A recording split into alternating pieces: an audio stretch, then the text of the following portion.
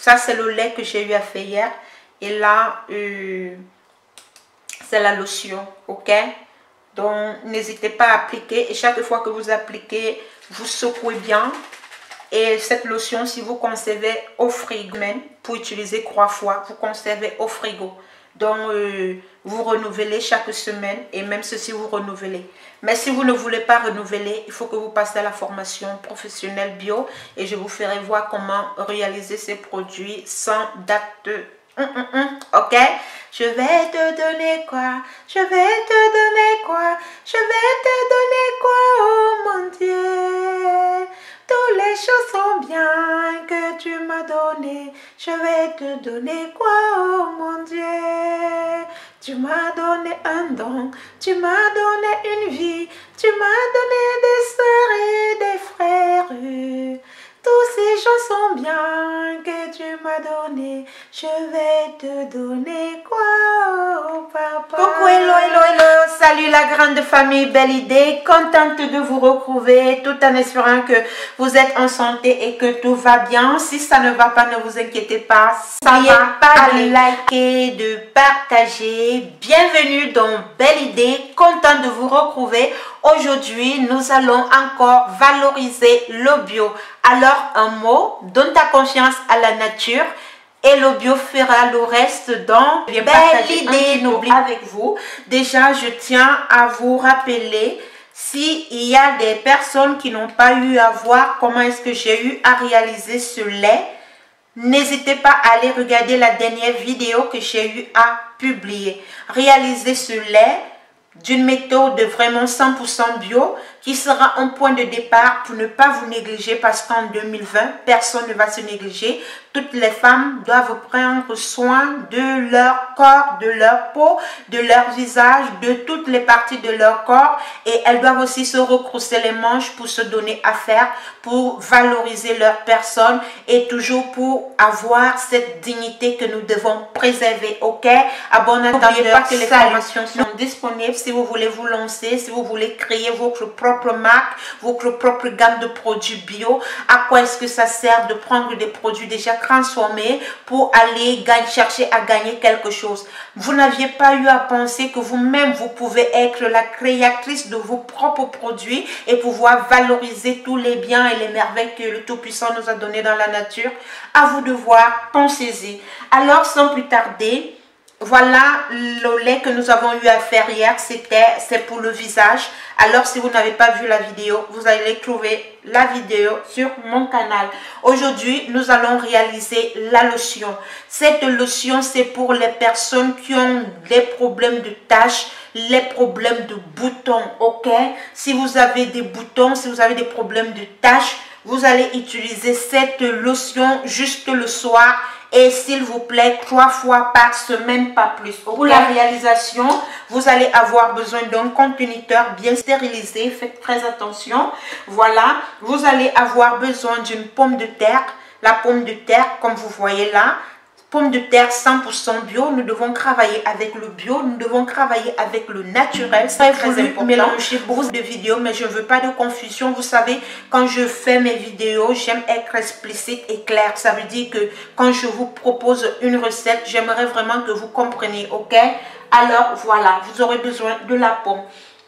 Ensuite, vous allez avoir besoin du citron bio. Je n'hésiterai pas, je ne manquerai jamais de dire bio, bio, bio parce que vraiment, franchement, dans Belle Idée, c'est du bio. Il s'agit du bio. Quand on dit bio, bio, bio, c'est dans Belle Idée. Alors, je vous conseille un citron 100% bio car c'est important. Alors, avec les deux ingrédients-ci, nous allons réaliser la lotion que vous allez utiliser sur votre visage chaque soir, 3 fois par semaine. 3 fois par semaine, ça veut dire si vous faites lundi, vous appliquez mercredi et vous appliquez un jour vraiment à la pratique. Comme matériel, vous allez avoir besoin d'un presse-jus. Je vais presser mon citron ici. Vous allez avoir besoin tout simplement d'un couteau. Un couteau qui va me permettre de pouvoir enlever la peau sur ma patate. Vous allez avoir besoin d'une assiette que j'ai pris là, que je vais laver ma pomme car c'est très important. et ensuite d'un entonnoir que nous allons introduire notre lotion à l'intérieur. Voilà, et une spatule qui va nous permettre de remuer le tout. Maintenant, nous allons passer, je vais désinfecter tout, je ne cesserai jamais de vous dire ça, c'est très important en cosmétique. Voilà, désinfectez toujours votre matériel. Alors, avant de toucher encore la pomme de terre parce que elle n'est pas propre, je vais d'abord commencer avec le citron pour pouvoir recueillir le jus. C'est très facile. Vous divisez comme ça, vous prenez le citron, vous pressez, je vais presser mon citron comme ça. Vous voyez que ça presse aussi bien. Tout le monde a un presse-jus à la maison. Vous pressez bien votre citron. Après avoir pressé votre citron, je vais venir prendre maintenant un bol comme ceci. Et je vais mettre mon jus de citron que j'ai eu à obtenir à l'intérieur. Vous voyez? Voilà le jus que j'ai eu à obtenir. Ensuite, qu'est-ce que vous allez faire? Vous allez venir maintenant, je vais mettre de côté. Je vais maintenant enlever la peau sur ma patate. Vous voyez un peu? Donc, vous enlevez juste la peau sur la patate comme ça. Vous enlevez bien la peau comme ça. Voilà, il y a les gens qui m'écrivent, qui me disent, Belle, je ne réussis pas à t'avoir, je ne réussis pas à t'appeler, quel est ton numéro? Je pense que si vous me suivez, vous deviez déjà connaître mon numéro à cœur. Donc franchement, si vous n'avez pas mon contact, n'hésitez pas à regarder mes anciennes vidéos, vous allez trouver mon contact. Et je réponds de 14 h à 18h30 de lundi à samedi. Le dimanche, s'il vous plaît, ne m'appelez pas, ok? Voici donc ma pomme. Vous voyez, quand une pomme est bio, regardez la couleur. Je vais venir maintenant laver. Vous lavez bien votre pomme. Je vais bien laver. Après avoir bien lavé ma pomme, je vais aussi laver mon couteau là. Voilà. Vous allez me donner juste un instant. Je vais changer l'eau. Maintenant, vous aurez besoin d'un grattoir. Vous allez râper pour obtenir une pulpe, ok? Vous râpez votre pomme.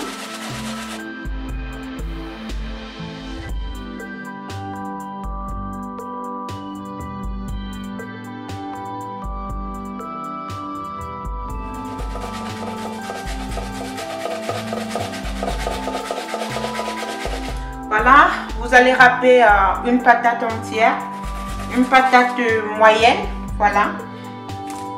Voici notre patate, c'est la pomme de terre en passant. J'ai noté que dans mes vidéos, les gens me disent toujours, mais la patate belle, c'est quoi? Excusez-moi, c'est un problème de langue.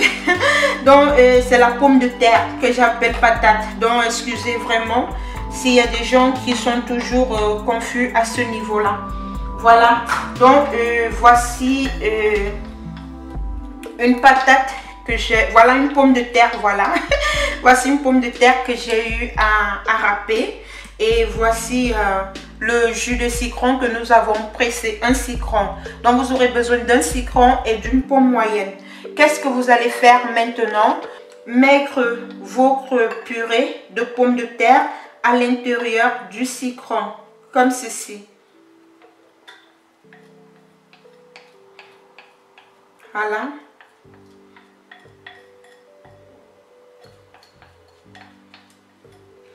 Après avoir versé, mélangé, vous voyez, je vais venir remuer le tout. Vous remuez tout simplement comme ceci. Vous voyez la pâte que nous sommes en train d'obtenir. Voilà. Vous remuez, vous remuez, vous remuez, vous remuez bien. Vous remuez bien. Hein? Après avoir bien remué, nous allons attendre, disons, environ 2 heures de temps. Donc, ça veut dire que vous allez tout simplement couvrir. Vous couvrez, vous allez tout simplement couvrir comme ça. Et nous allons attendre après 2 heures de temps, ok? On se retrouve tout à l'heure. J'ai oublié de vous faire voir. En attendant, nous sommes déjà à 1 h 45. Le temps qui est passé. Là, je suis en train de vouloir récupérer un peu d'huile de palme, ok? Donc, je vais prendre juste un peu l'huile de palme là qui va nous servir après. Donc, on se retrouve, ok? Donc, juste l'huile de palme, vous voyez mes mains là. Nous aurons besoin un peu d'huile de palme. À tout à l'heure. Je vais venir maintenant tamiser toute ma pulpe concentrée pour pouvoir récupérer la lotion, c'est-à-dire l'amidon que nous avons laissé au repos à plus d'une heure, 1h30, 1h45, pratiquement 2 heures de temps, car c'était ça le but, de pouvoir recueillir plus l'amidon.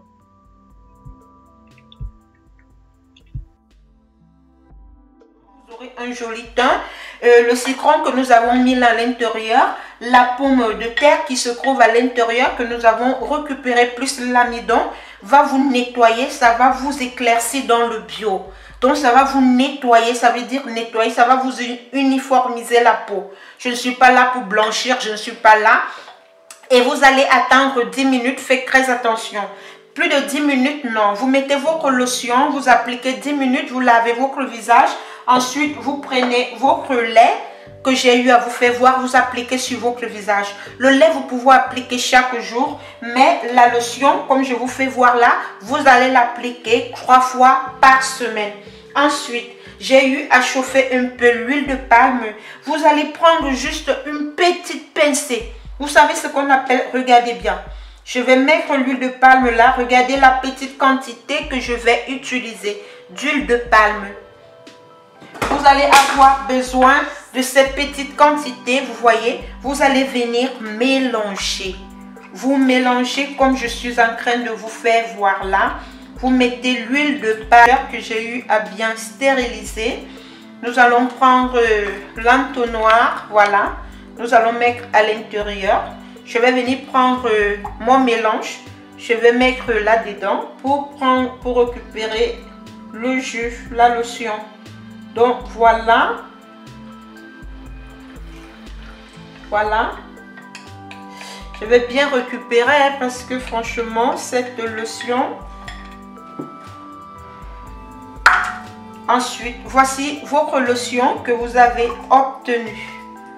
Vous voyez, je vais secouer. Donc, vous pouvez mettre aussi directement comme ça. Vous secouez, vous secouez, vous secouez, vous secouez. Vous secouez bien. Et quand vous avez fini de secouer, vous allez l'appliquer sur votre visage. Donc, voilà le lait que nous avons eu à réaliser hier. Et là, c'est la lotion que vous allez utiliser 3 fois par semaine. Donc, vous voyez qu'on se retrouve avec un lait et pour notre visage. Et on se retrouve avec une lotion que vous allez utiliser 3 fois par semaine. Donc, voilà mes amours, tout est dans le bio. Dieu nous a tout donné. Il suffit tout simplement de donner sa confiance à la nature. Et le bio, surtout dans Belle Idée, fera le reste. Donc, voici, si vous avez un problème de taches, si vous avez un teint qui n'est pas uniforme, surtout au niveau du visage, appliquez-le jusqu'au décolleté. Ça va vraiment vous clarifier, ça va vous nettoyer parce que l'huile de palme 100% bio, l'huile rouge que nous avons utilisée là, est riche en bêta-carotène. Ça va vous nettoyer, ça va vous clarifier la peau, ça va vous embellir la peau. Vraiment, arrêtez de vous de gâter votre peau avec des produits que vous ne savez vraiment même pas ce qu'on met à l'intérieur. Donc dans Belle Idée, s'il vous plaît, j'attire votre attention. Dieu nous a tout donné dans le bio. Si vous voulez réaliser ce genre de produits, des gammes bio, des gammes 100% bio naturelles, vous connaissez mon contact, contactez-moi. Je vais vous faire des produits que quand les gens vont utiliser, ils auront tout simplement votre nom à la bouche. Parce que c'est la main que vous portez sur vos produits qui font en sorte que vous grandissez et qu'on parle de vous. Si je ne faisais pas du bon travail, vous n'alliez pas parler de moi. N'hésitez pas à partager, n'hésitez pas vraiment à inviter les gens à venir sur mon canal, à venir vraiment se retrousser les manches et se donner à faire. Je vous remercie, on se retrouve très prochainement dans une nouvelle vidéo. Que Dieu vous garde et que Dieu vous bénisse. En passant, je ne vais pas jeter cette pâte qui est restée. Je vais vous faire voir dans une autre vidéo que ce que nous allons faire avec, ok? N'oubliez pas de vous abonner. Je vous porte dans mon cœur. Je vous porte dans mes prières. Que Dieu vous garde. Que Dieu vous bénisse.